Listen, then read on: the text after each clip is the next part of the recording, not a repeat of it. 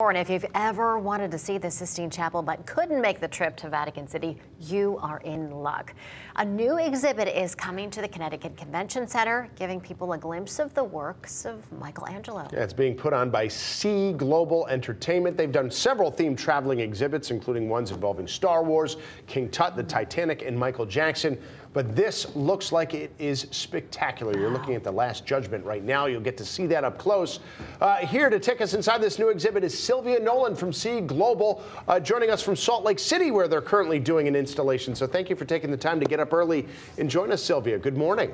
Of course, thank you. Good morning. Glad to have you here. Please tell us, how is this going to sort of recreate what you can see at the Sistine Chapel right here at the Connecticut Convention Center? Well, about 10 years ago, our CEO, Martin Dialis, he was at the Vatican, and he was with friends. And if you've ever been there, you'll realize that you wait in line for a couple hours, you get in, you're only allowed in there 15, 20 minutes, and you're absolutely not allowed to take any photos. And so he came out feeling a little let down, and he said, you know, it's so beautiful. I wish we could do more. So he said, I'm in the exhibit business. Why not come up with licensing the images, putting them on canvas, and let people take as many photographs as they'd like. So we've been doing this for the last 7 years. We have 10 of these units, 5 internationally and 5 in the U.S., and we're just so excited to come to Hartford. Well, we're excited to have you here. Now, tell us a little bit more about what goes into putting an exhibit like this one together. I can't imagine countless hours to make it all happen. Yeah, it takes us about 4 days to load in, and I'm excited because we have so many different other elements that, other than the 34 frescoes that you're going to get to see up close.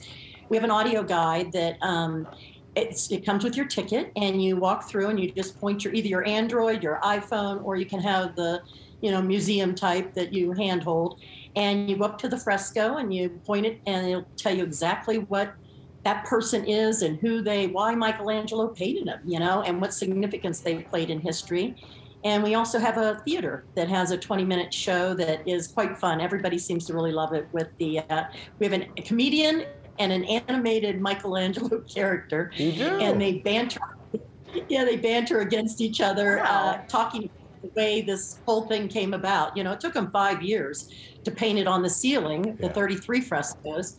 And then he came back 20 years later and did the Last Judgment that took him, another 5 years. And that has over 400 characters. And I don't know if you know, he put himself in the Last Judgment, sort of like a Hitchcock, where Hitchcock would put himself in the movies.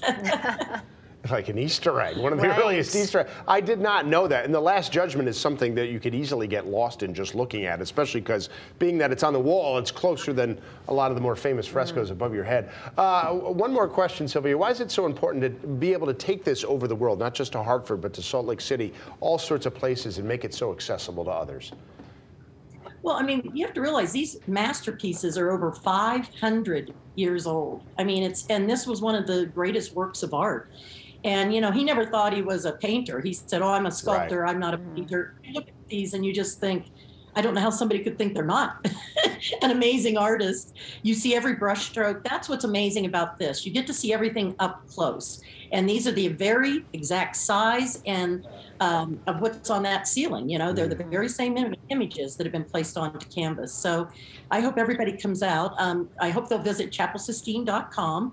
We'll have some special events that they'll be able to partake in. And the tickets are reasonable. So we're open Wednesday through Sunday, 10 a.m. to 6 p.m. So we're really looking forward to Hartford getting behind it and coming and seeing some beautiful pieces of art. Yeah, not everybody can make it to Rome, although we certainly wish they could. It's a beautiful city, but this is a great way to see something even in a better vantage point than you would get in Rome. And what a great opportunity, because like you said, not everyone's going to get to go. If they do, they're going to have to keep certainly their distance. You don't get up and close. Sylvia, thank you so much for the time. Thank you for letting us come and join.